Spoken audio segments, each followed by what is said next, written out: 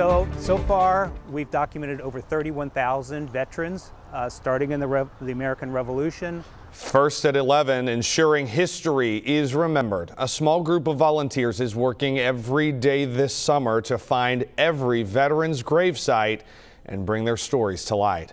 Thanks for choosing us tonight. I'm Evan Millward. Reporter Jake Ryle is in Walnut Hills, where those volunteers have been actively looking for those who gave the ultimate sacrifice.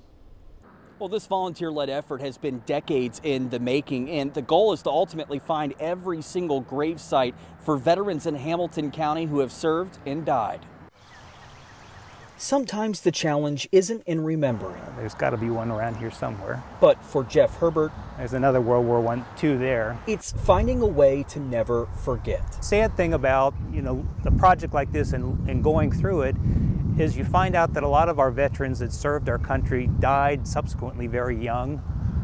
They're buried in single graves. They're forgotten. That is until now. The treasurer of the Hamilton County Genealogical Society, Herbert's on a different kind of mission for these veterans. This one here, you can see he served in the New York, the 10th New York Infantry. He, along with a group of volunteers, are mapping out every veteran's gravesite, 31,000 so far. They're taking plot maps dating back to the 1930s and bringing them into the 21st century, digitizing maps like this, and from there, it's up to the volunteers. You just walk along, identify, in this case, a World War II veteran.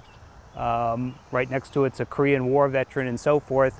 Take a picture of it, and go home, post-process it, upload it onto Find a Grave, and then document their service as a veteran who's buried in Hamilton County. The Genealogical Society will then alphabetize every name, every veteran from the American Revolution to World War I. This year, the focus is on World War II and the Korean War. And there's no doubt. Walnut Hills took about 3 weeks for one volunteer. So Spring Grove took a whole summer. That was last year. It will take time. It's a great way to get in 10,000 steps.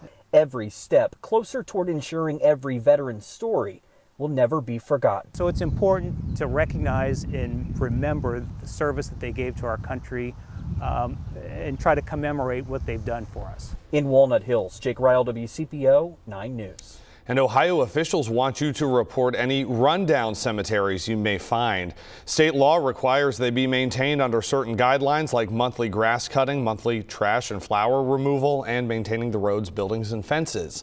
If a cemetery's management isn't meeting those standards, you can file a complaint at funeral.ohio.gov.